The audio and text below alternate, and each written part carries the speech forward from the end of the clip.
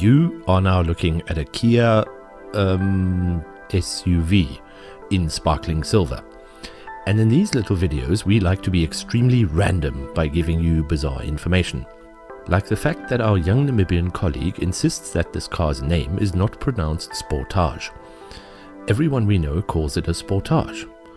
All the peeps here in Southern Africa say Sportage, yet he alleges that the correct way to say its name is Sportage. What do you think? While we love teasing or annoying him, phonetically speaking it should be Sportage, right?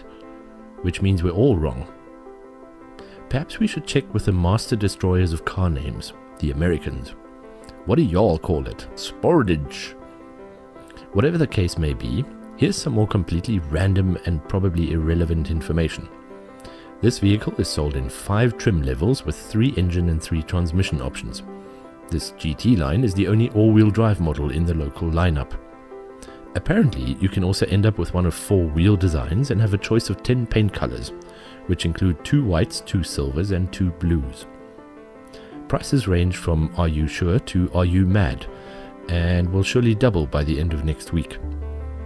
We all think that this Kia Sportage is fairly unique looking while obeying contemporary design trends.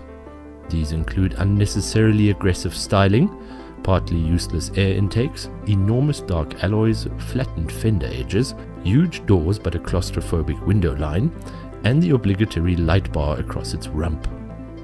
Oh, and a rear diffuser, or what looks like a diffuser, which you'd find on a Formula 1 car, because this Sportage needs all the downforce it can get at its maximum velocity of 201 kilometers an hour. But enough of the sarcasm.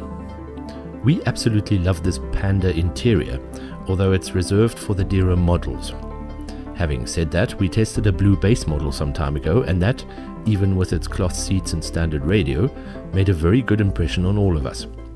It had decent specs, fairly good space and a great ride.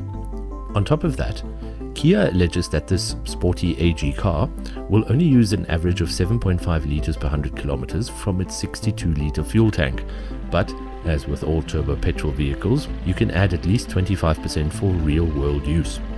If you drive this vehicle in anger, it should hit 100 kilometers an hour in exactly 9.1 seconds. We tried that with a previous model and got an astonishing 8.26 near sea level. Not bad. What else? Kia South Africa offers a 5-year unlimited mileage warranty and 5-year 90,000 kilometers service plan with each Sportage they sell, but results may vary in your area. In fact, pretty much everything I've just said could be untrue for your region. Best you visit your nearest dealer to find out more about this Kia, however you want to pronounce it.